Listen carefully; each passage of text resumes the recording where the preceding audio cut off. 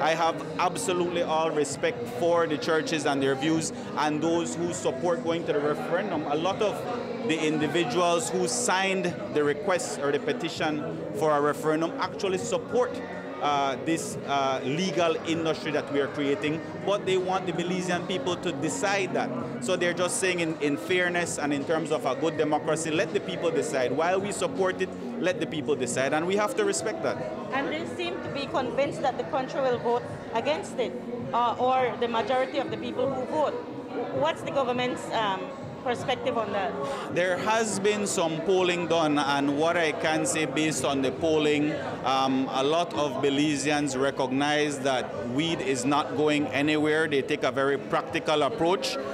Even the day after the referendum, if there's a no vote, we will still have cannabis in the country. That's a fact. You can still have 10 grams on you without anybody asking you about it. But what a lot of the people are saying is this vote really is about creating an industry for the country, creating more regulations in place to ensure that young children do not have access to cannabis. And it is also going to provide, specifically in this bill, 20% of all proceeds will go to rehab programs, which do not currently exist.